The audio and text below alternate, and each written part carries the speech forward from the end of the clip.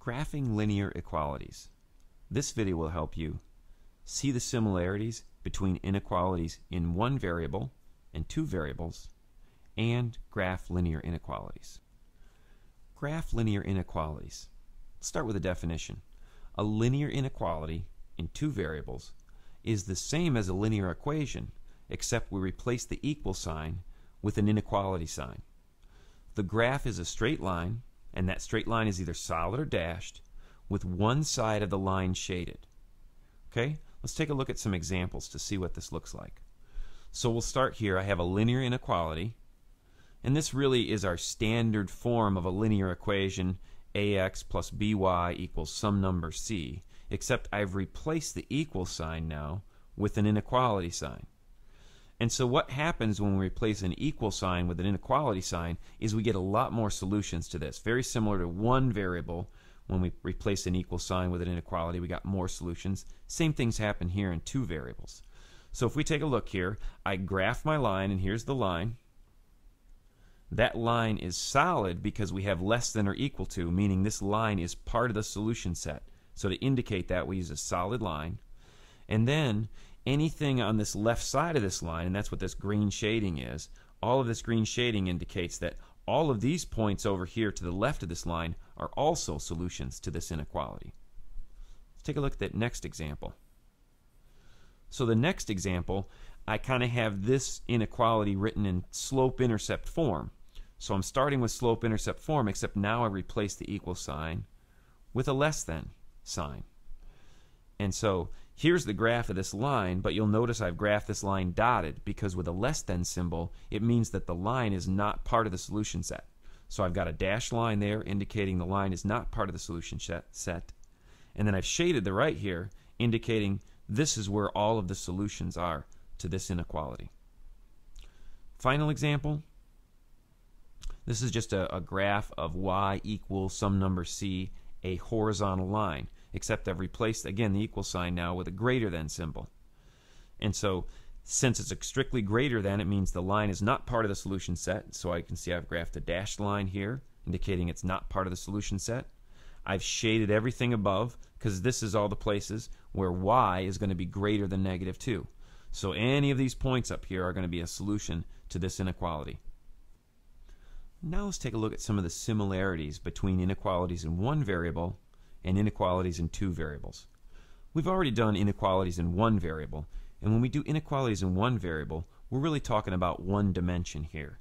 Here I have a number line, and a number line really has one dimension. It's going to the left and the right. And so remember, when I graph the solution set here, y is less than 4. I got lots of answers to this inequality, right? Any number that's smaller than or less than 4 is part of the solution set.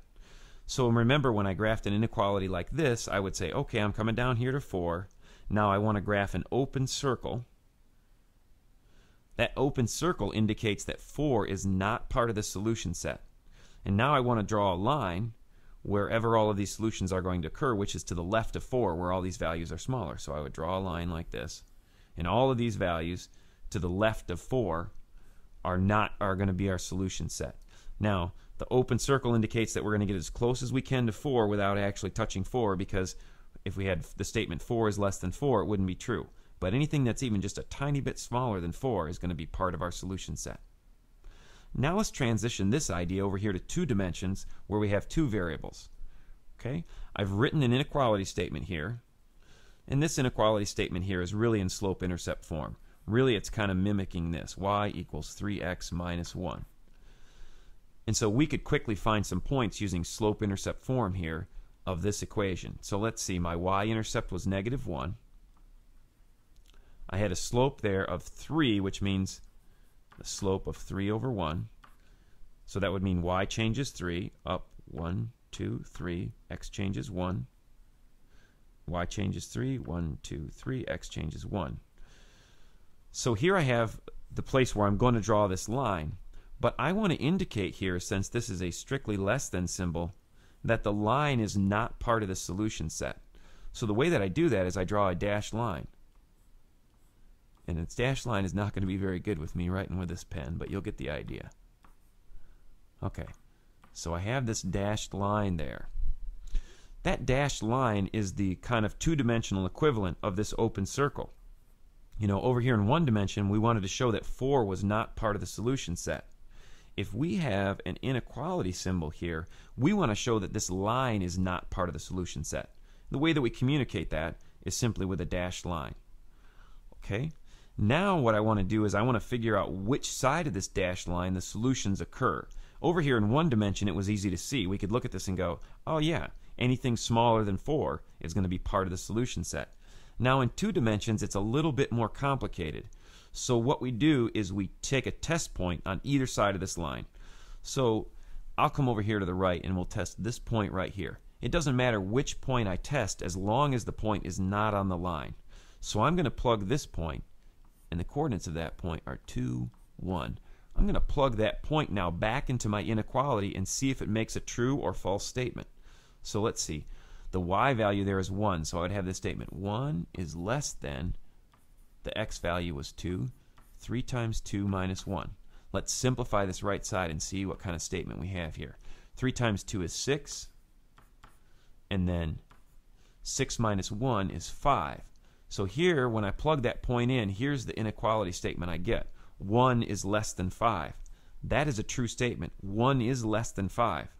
What that tells me then is that this point right here is a solution to my inequality. What that also tells me then is that all of the points over here on this side are also a solution to my inequality. So I would want to shade this entire side to indicate that all of these points are part of the solution set. Had I tested this point 2, 1, plugged it in here, and gotten a false statement, that would have told me none of the points on the right side of this line are solutions, and I would have had to shade the left side. So really, you know, we could check a point on the right side and also check a point on the left side, but it's not necessary because really it's kind of a 50-50 chance, right? If the solutions are on the right, they're not going to be on the left. If they're on the left, they're not going to be on the right. So we really just need to test one point here to figure out which side of the line to shade. Now it's time to check your understanding of graphing a linear inequality. Pause your video player and answer this practice question. Notice I've given you some pointers here. If you need them, tips on how we do this. Go ahead and pause your video player and work this problem. When you get done, hit play to see how you did. Okay? Question 1. We're asked to graph this linear inequality. Y is greater than or equal to 1/4 x minus 2. And so hopefully you recognize that this really is in the form, this is in slope-intercept form, 1/4 x minus 2. That's what it would look like as an equation. And this is what we're going to use to find our points. And that's what I've written right here on our first bullet. Find points on the boundary line as if you have an equal sign. So here we are having an equal sign. We're going to need to graph this equation, or at least graph some points of this equation. So let's see, our y-intercept of -2. Slope of 1/4 means up 1 in the y direction over 4 in the x direction. So there are my 2 points. I'm ready to graph my line. Now let's check to see if this line has to be solid or dotted. Since it's greater than or equal to, the line is going to be part of the solution set. So I communicate that with a solid line.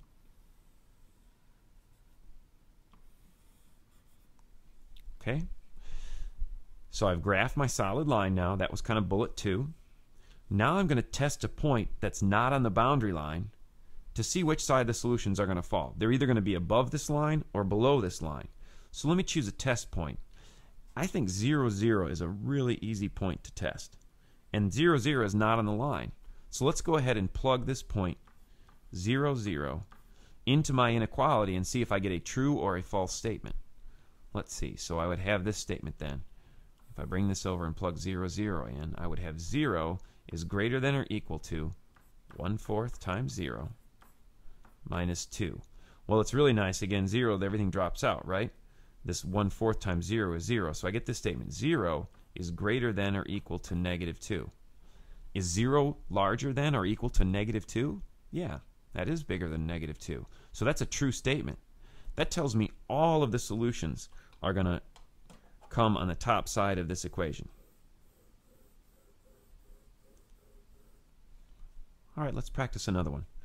Go ahead and pause your video player and answer practice question 2. When you're done, hit play to see how you did. Question 2. We're asked to graph this linear inequality, y is less than 3x plus 1. And so hopefully you recognize that is in slope-intercept form. So the first thing we want to do is graph this line, the boundary line, or find points on the boundary line as if we have an equal sign there. So let's see, it has a y-intercept of 1 and a slope of 3. Up 1, 2, 3 over 1. Okay, now we need to figure out whether we're graphing a dotted or solid line.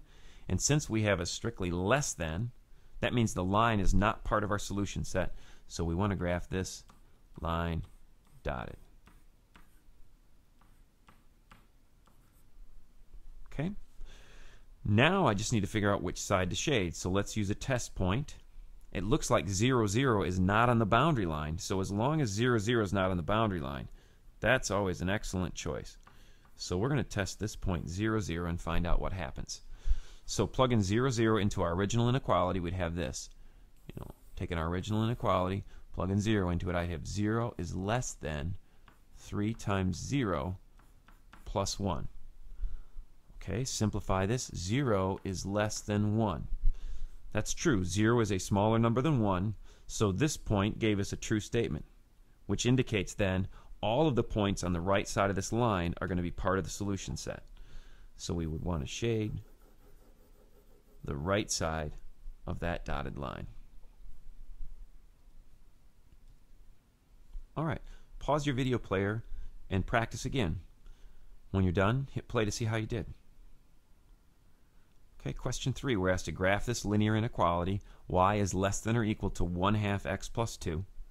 And again, we're in slope-intercept form here. So first thing we want to do is find some points as if we had an equal sign there. So let's see, a y-intercept of 2. A slope of 1/2 means y changes 1, x changes positive 2. So there are my points.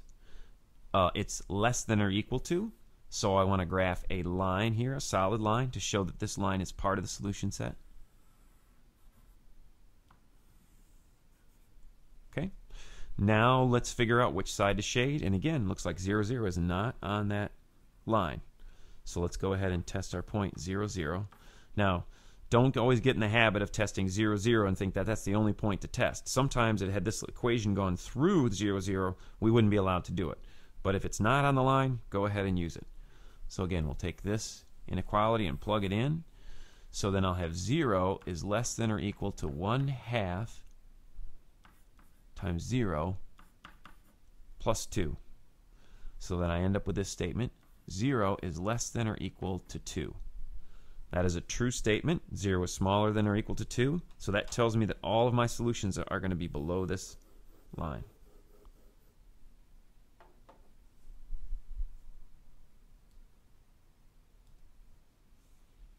All right, let's practice another one. Go ahead and pause your video player and graph this linear inequality. When you're done, hit play to see how you did.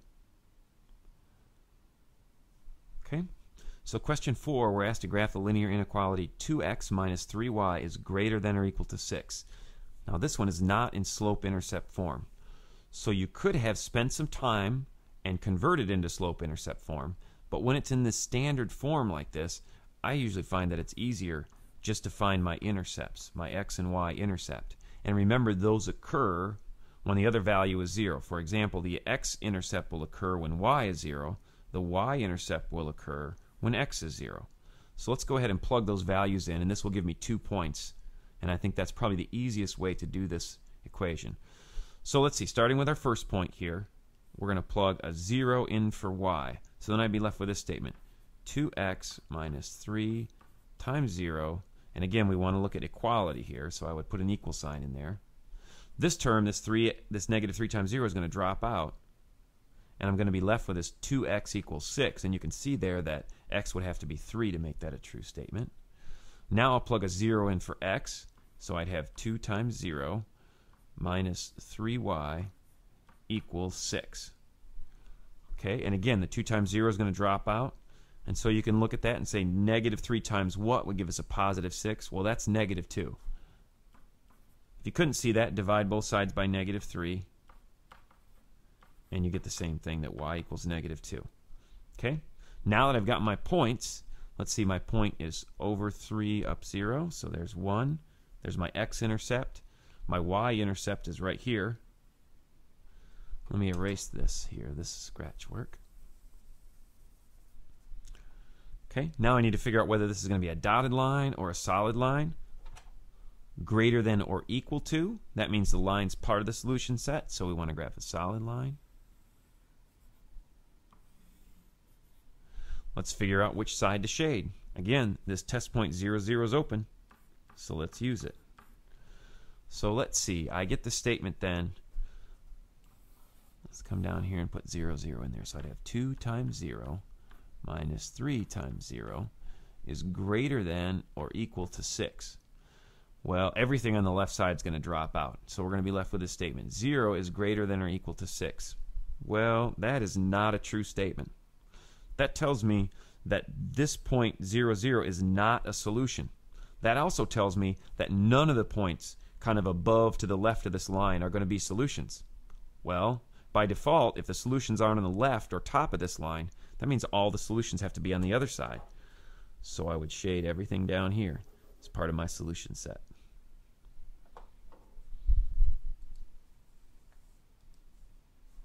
Okay, I have one final practice problem for you here. Go ahead and pause your video player and answer practice question 5. When you're done, hit play to see how you did. Okay, question 5. Kind of the linear inequality that is associated with this would just be x equals -2. And so x equals -2 is a vertical line where x is -2. So we're getting these points right here. You know, all of these points here where x is -2. Now let's figure out, yep, it's going to be a solid line since it's greater than or equal to. That means it's going to be included.